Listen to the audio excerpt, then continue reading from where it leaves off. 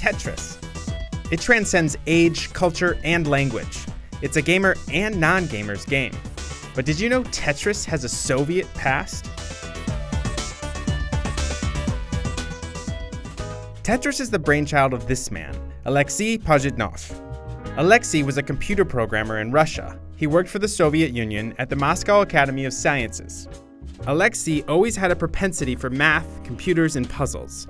It was that propensity that led him to the creation of the best video game of all time. He drew inspiration from a little-known game, Pentamenos. Pentamenos was a puzzle board game in which you had to fit geometric shapes together. Alexey took the principles from Pentamenos, upgraded them, and created a computer game, originally only intended for himself. He named the game Tetris for two reasons. It's a combination of tetra, the Greek word meaning four, and tennis, Pajitnov's favorite sport. Because Tetris was created during work hours, the Soviet Union claimed all rights to both Tetris and all royalties. Oi! Fast forward to 1996, the rights to Tetris were finally signed over to Pajitnov.